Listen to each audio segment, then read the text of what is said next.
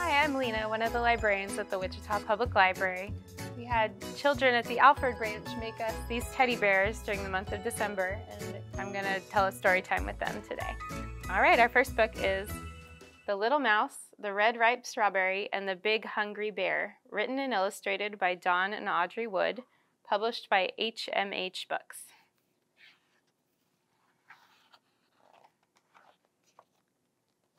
Hello, little mouse. What are you doing? Oh, I see. Are you going to pick that red, ripe strawberry? But little mouse, haven't you heard about the big, hungry bear? Oh, how that bear loves red, ripe strawberries. The big, hungry bear can smell a red, ripe strawberry a mile away, especially one that has just been picked. Boom, boom, boom! The bear will tromp through the forest on his big, hungry feet and sniff, sniff, sniff, find the strawberry. No matter where it is hidden or who is guarding it or how it is disguised. Quick! There's only one way in the whole wide world to save a red, ripe strawberry from the big, hungry bear. Cut it in two. Share half with me. And we'll both eat it all up. Yum!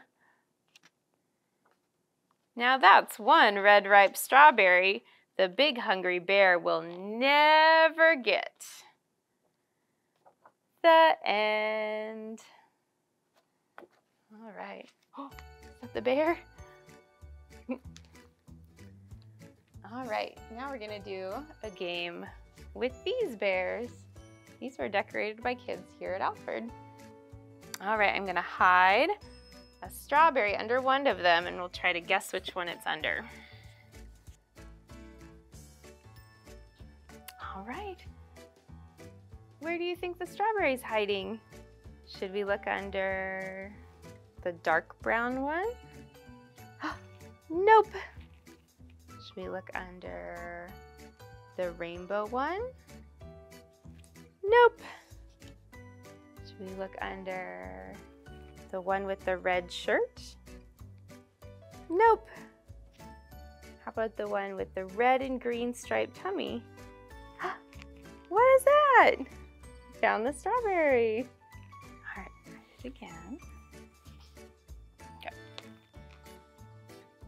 Should we look under the light brown one? Nope. What about the purple one? Nope. We try the one with the red shirt. There it is. What's on that strawberry? Does it have a disguise like in the book? That's so silly. Good job. All right, we have another book. This is Old Bear, written and illustrated by Kevin Henkes, published by Green Willow Books in association with HarperCollins. All right. Look at those brown leaves. Old Bear. There he goes. By the time Old Bear fell asleep for the winter, it was snowing hard. Soon he was dreaming. He dreamed that spring had come and he was a cub again. The flowers were as big as trees. He took a nap in a giant pink crocus. Him in there? Then he dreamed that it was summer. The sun was a daisy and the leaves were butterflies. Part of the sky clouded over and it rained blueberries. Next he dreamed of autumn. Everything was yellow and orange and brown, even the birds and the fish and the water. After that, he dreamed that winter was back. The world was covered in ice. It was night, and the sky was blazing with stars of all colors. The cold went on forever. Old Bear slept and dreamed, dreamed and slept. When he finally woke up, it seemed to him that no time had passed since he had fallen asleep. He yawned, he stretched. He poked his head out of his den to see if it was still snowing. He blinked and blinked again.